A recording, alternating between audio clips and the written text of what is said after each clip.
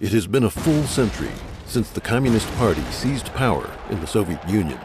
According to records compiled by the U.S. Congress, communist regimes were responsible for the deaths of at least 100 million people. The Black Book of Communism details this history of murder. From documents declassified by the governments of nations in the former Soviet Union and Eastern Europe, as well as official records on the victims of communist political campaigns in China and North Korea, the public has gained a good picture of the Communist Party's addiction to killing. Communist totalitarianism is often compared to that of the Nazis. While there are many parallels to be found, there is one crucial distinction that is often overlooked. The Nazis aimed to eliminate the Jewish people, but the goal of communism goes beyond physical slaughter. People of faith do not consider physical demise to be one's true death, since the soul goes to heaven or is born again in the cycle of reincarnation. The Communist Party uses killing as an instrument to plant the seeds of terror in the minds of the people, forcing them to accept its evil ideology. Through the destruction of morality, people's souls are fated to damnation. The Communist Party aims to destroy not just man's physical body, but also his soul. An additional characteristic of the Communist Party is the intensity with which it carries out internal purges and selects the cruelest of leaders. It is difficult for many to understand the rationale behind the barbarity inflicted by the Communist Party upon its own ranks, including those who became victims simply for deviating from the party on specific issues, while otherwise being wholly loyal to the party and its leadership. One reason is that the Communist Party, in its rebellion against gods and humankind, possesses an instinctual fear that its doom is always around the corner. To reinforce itself, the party needs to recruit individuals with no regard for moral right and wrong. These individuals are distinguished in the process of mass killing, and their elevation to positions of leadership enables the Specter of Communism to ensure the perpetuation of its earthly tyranny. In 1989, the Chinese Communist Party, CCP, cadres who refused to participate in the June 4th Tiananmen Square massacre were purged. Jiang Zemin, who demonstrated his cruelty during the events, was promoted to become leader of the CCP. After Jiang began the persecution of Falun Gong in 1999, he promoted officials such as Luo Gan and Zhou Yongkang to high positions, as they had demonstrated their ability to commit the most brutal crimes in the persecution. Another motive for killing is to recruit participants from general society, as was done during the Cultural Revolution. By committing murder and other crimes, the masses implicated themselves as accomplices to the CCP's savagery, and the most brutal perpetrators became the staunchest followers of the party. Even today, many former Red Guards who committed assault and murder during the Cultural Revolution express no remorse for their crimes, saying they have no regrets about the events of their youth. Furthermore, by killing its victims openly and deliberately, the Communist Party intimidates the general population into obedience. All this allows us to expound on a general principle. Throughout history, killing has occurred under tyrannical governments or during times of war because there was an enemy to be defeated. It is the characteristic of the Communist Party that it must have an enemy, and if there are no enemies, it must invent them so that it can continue to kill. In a country like China, with its long history and rich culture, the Communist Party could not achieve its aims without continuous killing. Traditionally, the Chinese people believed in and revered the divine. Steeped in a cultural heritage of 5,000 years, the Chinese people would not otherwise tolerate the existence of the barbaric and blasphemous Communist Party.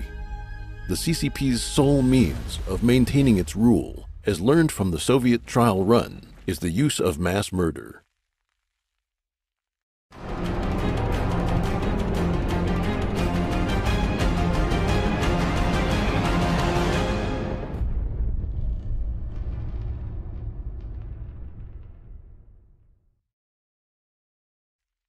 One, the violent foundations of communist rule.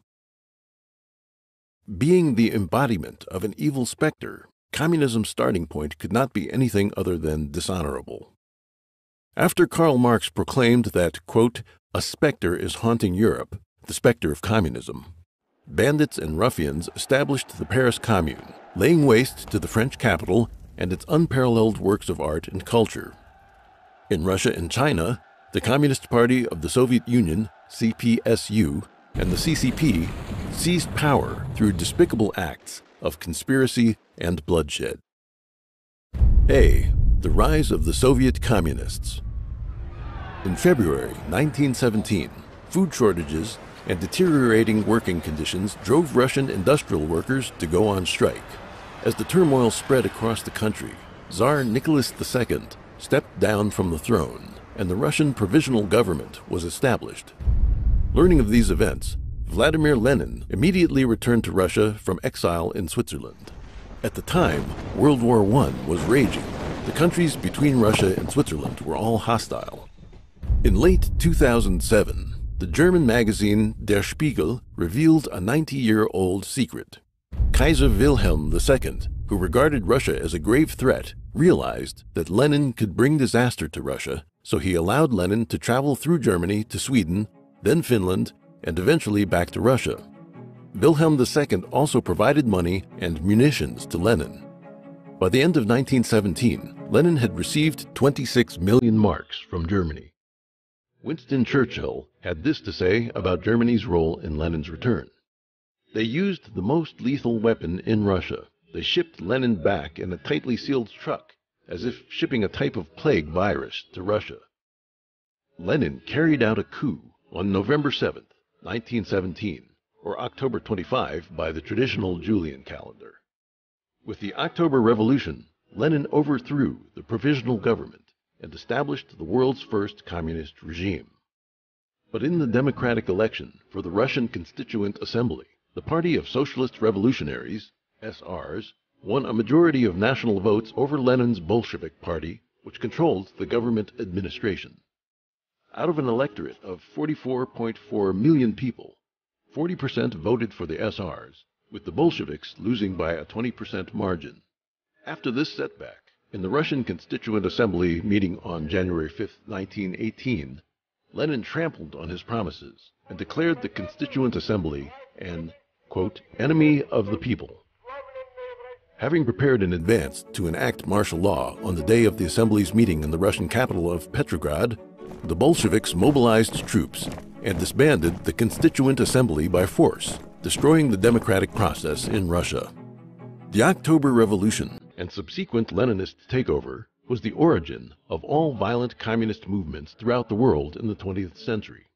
It triggered the international rise of communism and the countless catastrophes that followed. B. The Chinese Communist Party seizes power. After 1917, when the Soviet Union was just established, it exported revolution to China by making use of the fact that the Republic of China had joined the Third Communist International, or Comintern.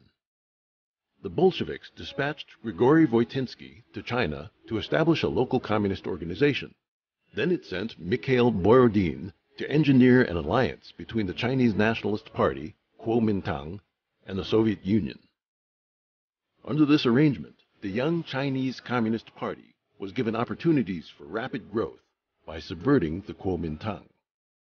During World War II, in the 8 years that the Kuomintang waged an all-out war against the invading Japanese army, the CCP used the conflict as cover while it expanded its forces.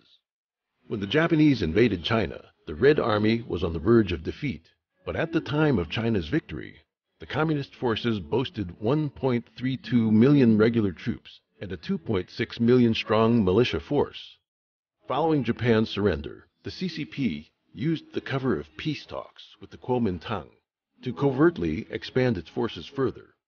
Meanwhile, the CCP's diplomatic efforts led the United States and the Soviet Union to abandon their policies that supported the nationalists. In 1949, the CCP finally defeated the Kuomintang government forces, founding the most evil totalitarian communist regime on Earth.